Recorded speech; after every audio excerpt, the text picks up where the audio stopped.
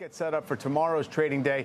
Joining us now is Ayako Yoshioka, Senior Portfolio Manager at Wealth Enhancement Group. I mean, the markets all year have been trying to figure out if a soft economic landing is possible, if the Fed can engineer such a thing. I guess a day like today makes you think that the markets are leaning a little bit against a real soft landing. What's your take?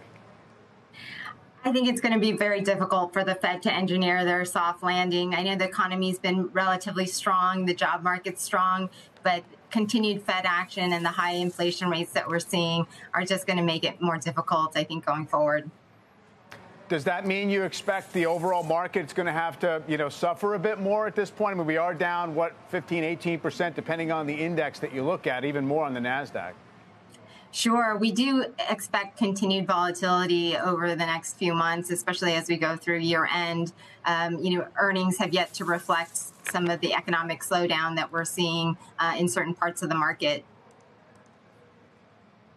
Yeah, and I know that you still do see some opportunities here, and they seem like, in general, picks that maybe aren't so tied to, the overall index move, such as American Tower, which I guess technically is a REIT. Yes. During volatile times in the market, we like to lean into companies that have strong business models, and American Tower is one of them.